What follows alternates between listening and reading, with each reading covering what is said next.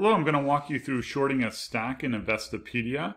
So what you need to do is first you enter in your ticker symbol and then you click on the transaction to sell short. So what's going on in this scenario is that I think the stock price is going to go down.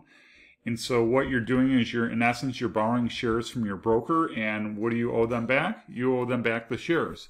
So what you're going to do in the system when you sell short, your broker is lending you the amount of shares that you're looking to borrow when you short, and then you are to pay back those shares, not the dollar amount. So what I teach in all my trading is pick the dollar amount which you want to short. So for this example, let's say I'm shorting Tesla and I want to short it with $10,000.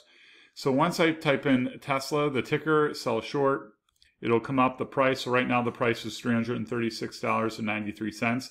So to get the shares, if you type in $10,000 and you divide it by the 336.93, you get roughly 29.67 shares. And I always round down just to be a little more conservative there because we don't want to go over 10,000. So in this case, we're going to short it 29 shares. And then once I kind of do that, I could choose then a market order, a limit order on that short. So a limit order, if maybe my ceiling of the stock is, let's say 350, I want to short it at 350, then I would use a limit order of 350 here at this point. If I just want to short it at the current price of 336.93, then I would just hit a market order there. So the market order gives me the current bid-ask amount there. So in this case, the ask is 336.93. So what we're going to do then is we're going to hit good till canceled, so that will keep it open. If I'm using a limit order and I want to keep, let's say I want to short it at 350, if I do good till canceled, it'll keep the order in there until I go in and manually take out the order. If I put a day order, it'll keep the order open for just today, and then tomorrow the order will cancel out whether or not it gets executed or not, because if I go to short it and it doesn't reach 350, then at the end of the day this order gets canceled out and never gets executed. All right, so right now I'm just going to put a market order in, so it's going to execute it right away. And so once I've kind of entered that in, I preview the order. And you can see now once I do that, I'm slightly below the $10,000 mark, just because I rounded down there. And so the price, there's the current price, $338.55. I submit the order if everything looks good, and now that order gets executed. So in Investopedia, there's obviously a delay because it's not free software. And so what we want to do then is if we go to our open trades, you'll see the open trade. There it is. It's right there. It's holding it. It'll take a minute or so to go through. Now, once that trade then goes through, when you go to your portfolio tab, the long positions are up here, and then at the bottom are all your shorted positions. All right. So I shorted Zoom, and I kind of walk through that with my students, but you could see what I want to do then is I want to cover my short as a closing order, usually 3% over what the price I shorted it at. So we'll wait till this kind of comes in. I'll wait a second and then I'll execute the trade. So the order went through, and there is Tesla now. It's in there. There's the 29 at 336.90 that we just shorted it at.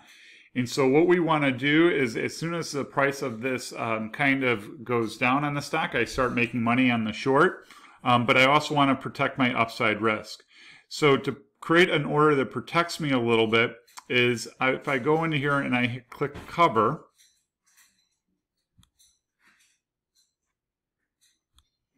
I want to make sure that the closing order then would be buy to cover. So once again, if I put a market order in there, it will basically execute whatever the current market price is for the stock. But I want to let the trade kind of breathe here a little bit. So what I'm going to do is I'm going to put a buy to cover stop order.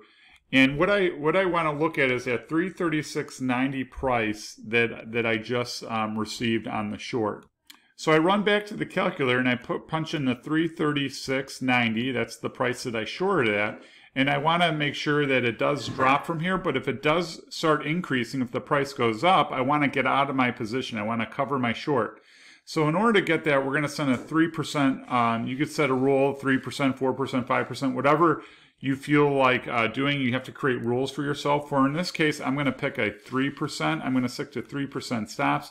So if I multiplied my short price times 1.03, I get 347, pretty much even. So I'm going to use 347 as my price stop. So when it reaches 347, it's going to exit me out of the position. If it starts to go down and fall, I could readjust that stop. I could get a market order to get out and get my gains. But usually shorts, we're in for very quick, short periods of time. So I'm going to put that in as a good till canceled. Now, once I preview the order, it will kind of share with me the dollar amount. So obviously, it'll cost me more money than what I received on the short. But remember, I owe those shares back. So I'm going to submit that order, and it'll take about a minute. And once that order then goes through, it'll be housed in as an open order. So to kind of show you what that would look like right now, if I go back and look at the short that I did earlier on Zoom, you could kind of see that there is the cover order. There is everything is kind of in there, and it's waiting to be executed. So that's kind of how you put your shorts and covers in. So we'll kind of keep an eye. So there's the Zoom cover at 360, and then there's the cover on Tesla. It'll take a second to kind of go through, but there's the cover at 347. So if it does start to rise, 347, it'll execute it then as a market order at that time.